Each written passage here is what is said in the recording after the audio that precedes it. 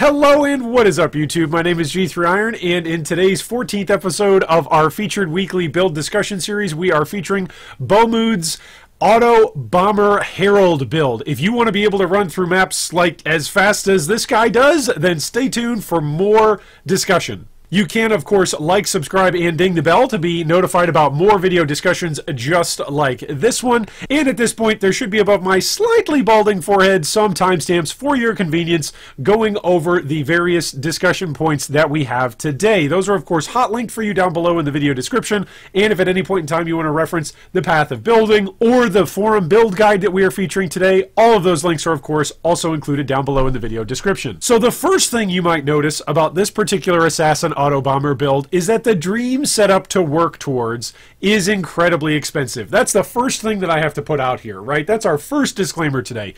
Autobomber builds are not cheap. So if you're thinking, oh, an Autobomber build, it looks really fast, it looks really fun, how do I league start that? You probably shouldn't. That's the very first thing that we should say.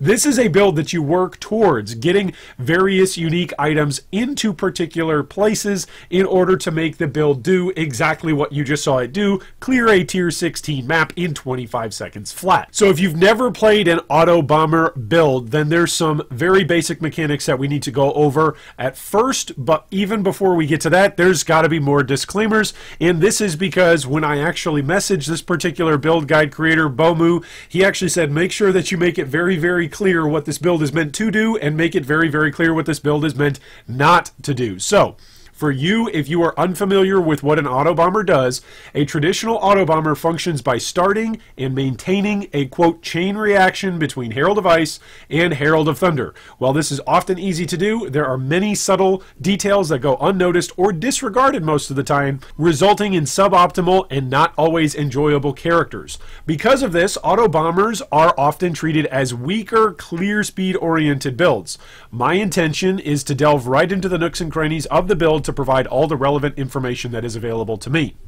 As I was perusing the forums and looking through different Autobomber builds, while we're talking about Delirium League and all of the various pack density that is going to be present in Delirium League, I of course thought this league is going to be tailor-made for building Autobomber builds. And so of course I wanted to feature one here this week, and with all of the various mechanics that are present, if you are, again, new to this particular mechanic of playing an Autobomber, then you're going to want to pay attention to these next couple of points. First, what the build does, according to b0moodc, the build is tailored to be one of the fastest and most satisfying builds in the game, capable of tearing through even the highest tiers of maps. By the way, I've actually gone on to Standard and replicated his particular build. I did that this week. Yes, it was ridiculously fun. Yes, it is stupid expensive. And yes, it goes incredibly fast. So I can personally vouch that all of those things are very true. Now, that being said, that's what it can do. What can't it do? Regardless of map mods, for the most part, there is one single exception, and that being monsters have 90% chance to avoid elemental ailments. The entire build revolves around using elemental ailments, and so if we don't have the ability to apply elemental ailments to monsters, nothing is going to explode on the map. So we want to avoid that map mod in particular. Due to the nature of the Herald of Ice chains, it is best suited to layouts which clump as many packs of monsters together as possible, and thus open areas actually take more time to clear.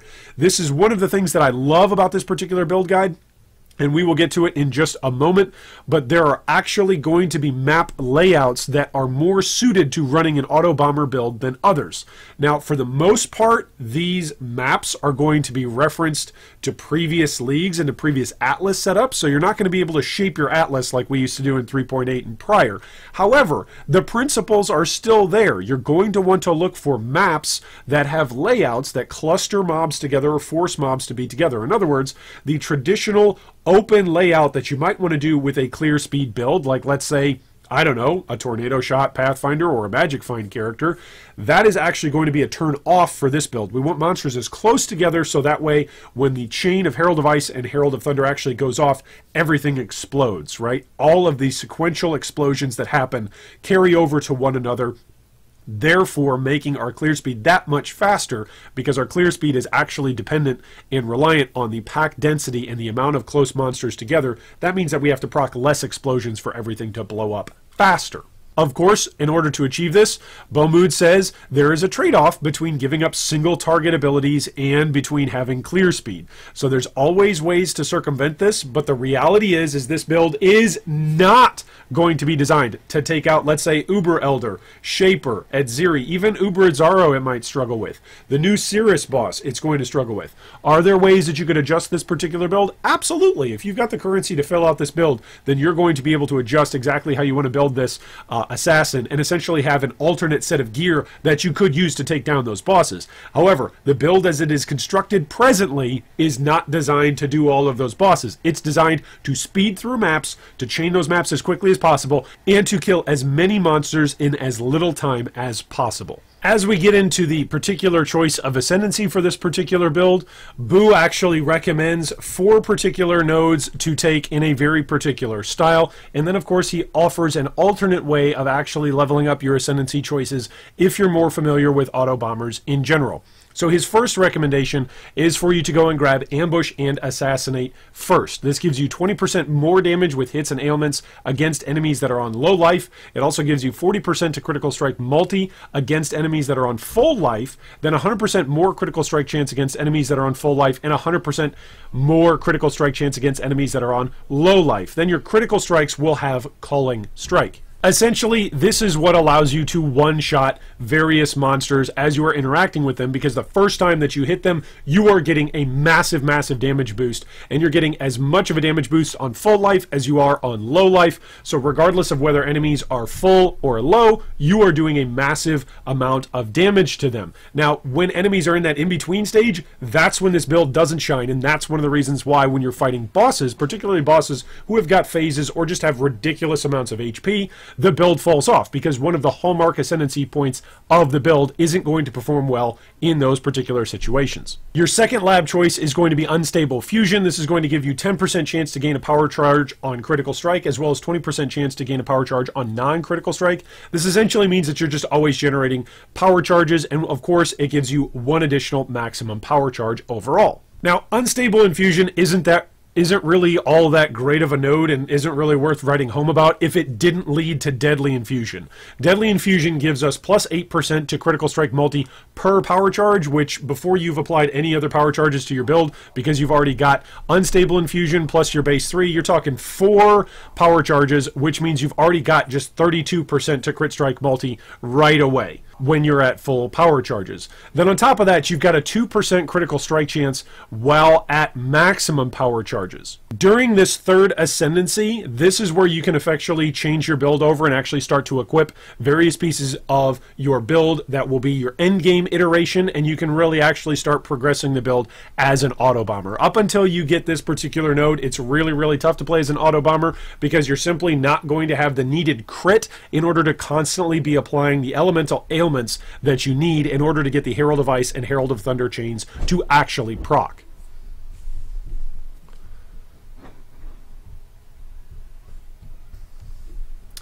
For the Uber Lab, your last Ascendancy point is going to be Opportunistic, and I love what Boo says about this. He says that Opportunistic should actually be named Harder, Better, Faster, because this is essentially a win more node. You get 20% increased movement speed if you've killed recently. Damage from your critical strikes cannot be reflected. 20% more damage while there is at most 1 rare or unique enemy nearby, and then you get 10% reduced damage taken while there are at least 2 rare or unique enemies nearby. If you just want to rush through the 10-act story campaign, then Boo actually offers this as a suggestion. Take Opportunistic first, simply because it's going to give you a whole bunch of movement speed and allow you to rush things faster, but other than that, this is going to be that last node that you're going to get on your Ascendancy tree in order to round out all of your options and go as quickly as you can, blowing up as many monsters in as short a time as possible. Regarding the rest of the passive tree, you're going to want to head up onto the top right of the passive side of the tree, and you're going to want to grab an additional Frenzy Charge, an additional Power Charge, make your way eventually over into this entire life, as well as Energy Shield, Wheel for Written in Blood, eventually making your way all the way up to the top side of this Jewel node, which presently is being used as Pure Talent Viridian Jewel. However, in the future with Delirium League, with the expansion of these new jewels that that we're going to have and the ability to expand out your passive tree and actually build in essentially customized passive trees, I think this is going to be an option and a very, very easy pickup for this particular build to expand its tree with the various crit as well as with the various Herald buffs that we already know are going to be available through the new passive nodes in Delirium. Of course, we're a crit build, so we're going to come over and grab Throat Seeker, as well as grab the rest of the power charge nodes that we can grab, and upwards of 5 to 6 different jewel passive nodes as we can pick them up along our way over to the Templar side of the tree. The Templar side of the tree is going to provide us with a whole bunch of elemental damage, as well as some options if we want to fill out some more tankiness with either a mixture of life and energy shield, or just pumping up the life and putting more passives into damage. I mentioned it earlier that Boo does a great job of actually sharing with us different layouts to consider for farming with this particular build, and so here is that particular list. First off, you're looking at beaches, you're looking at gorge, you're looking at toxic sewer, you're looking at waste pool, you're looking at, again, shape toxic sewer. Again, these are references to an older version of the Atlas and to an older version of Atlas strategies, but the principles still apply here. You want areas where pack density is very, very thick, and where the monsters that do spawn in those areas are going to be close enough together that your chain reactions will carry from pack to pack to pack. So those of you who remember running Autobombers or just running quick clear speed builds when Shape Strand was the meta, that's something that probably won't be that great moving forward into Delirium League, even if there is a ton of density, simply because it's too wide open. You want something where monsters are forced to be grouped up into a semi-constrained area, and for this reason I would actually also want to add onto this particular list the Haunted Mansion map. I think that's a great map if you're looking for something that gives you essentially corridors where monsters are forced to be packed up or forced to be pushed together. It's not a very linear map, and so you'd have to be aware of that, but that's one that I know I have farmed personally in the past, and it does very, very well for Autobomber builds. You might be asking why this particular build uses a sword like Rippling Thoughts. I mean, why go for a unique sword that's got relatively low overall DPS when you could just go for a rare that's going to give you way better DPS? Well, the answer simply is that we're not relying on the damage of the sword. We're relying on the spell damage that the sword is going to give us, and of course most of our damage in and of itself in our character is reliant upon our heralds actually proccing and chaining. So by using the Rippling Thoughts sword, we actually get the Summon Harbinger of the Arcane skill, which this summons an Immortal Harbinger minion, and he occasionally will simply grant us Arcane Surge, which gives us more spell damage, more cast speed, and better mana regeneration.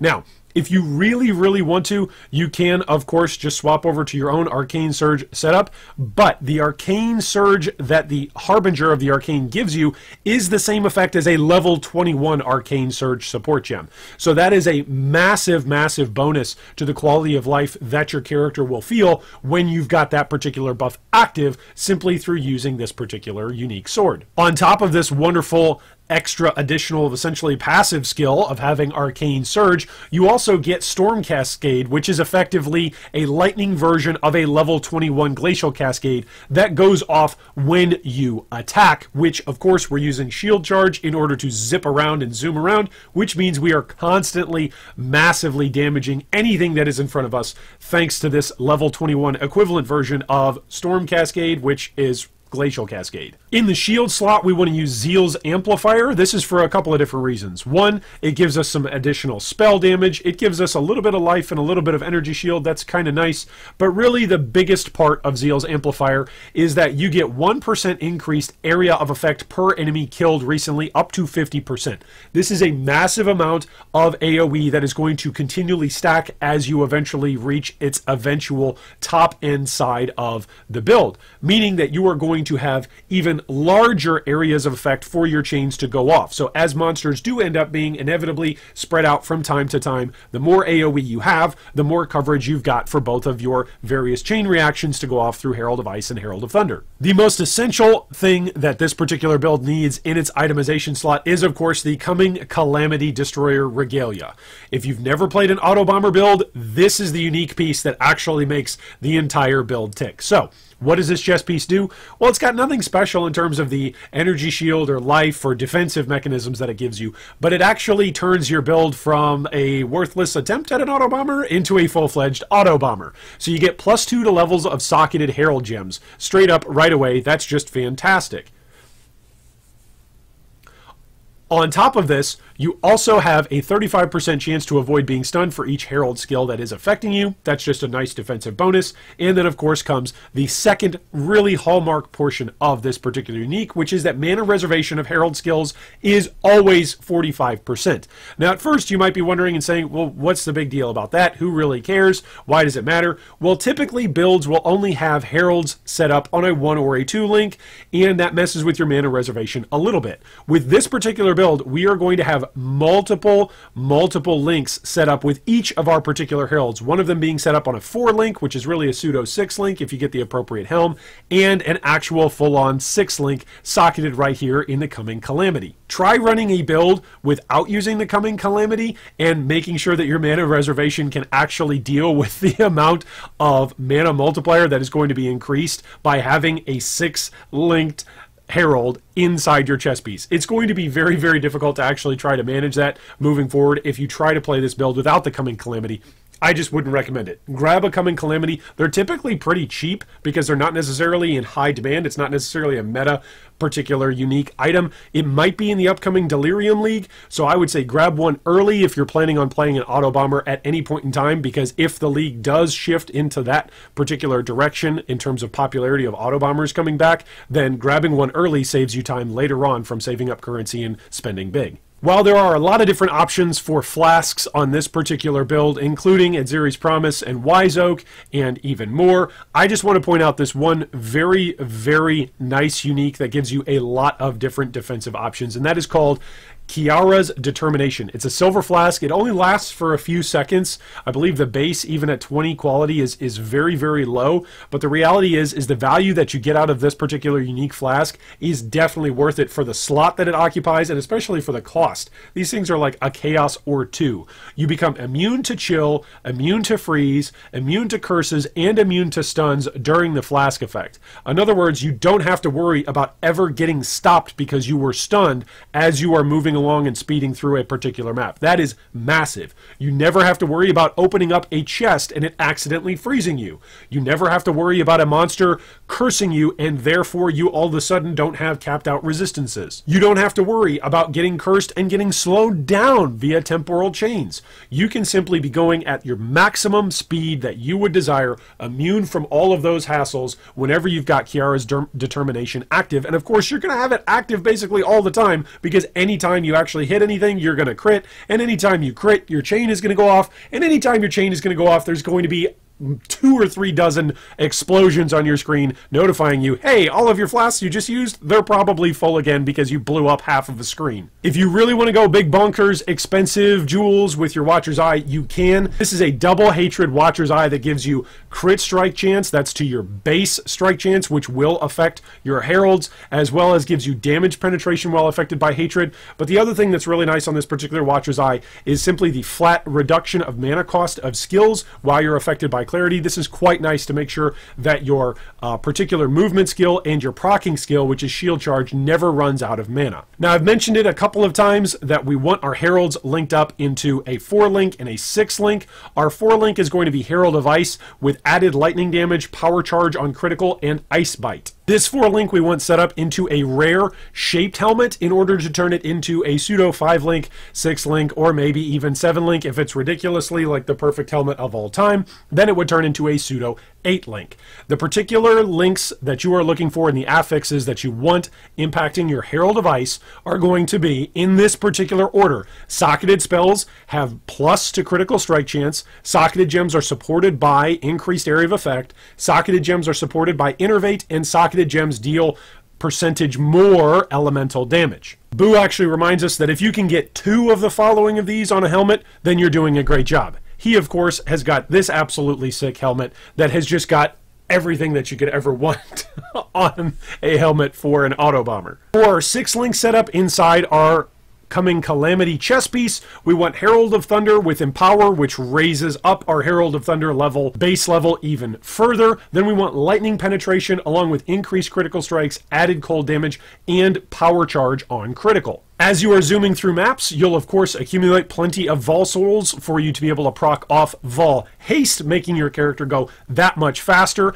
and the rounding out of the rest of your mana reservations are dumped into Hatred, as well as a level 1 Clarity, just to give you that impacted ability of minus total cost of your skills while you are affected by Clarity. If you're not using that particular Watcher's Eye, then this isn't that big of a deal, but a level 1 Clarity is nice because it gives you a little bit of mana regen. Well, thanks so much for watching our 14th episode of our weekly featured build discussion series. And of course, if you've got any comments or thoughts below about how Autobombers are going to perform in Delirium, or if you've tried out an Autobomber like this, or maybe even this particular Autobomber, feel free to drop us a comment down below with any feedback, ideas, or suggestions that you may have. And of course, I hope that Delirium League is a league that a Mirror of Calandra drops for you. Thanks for watching that video. If you'd like more information on any of our discussion points today, you can see them down below in the video description. If you'd also like to join our Discord or support our Patreon, you can do so with the links down below. Thanks again, and big shout out to all of our Patreon supporters.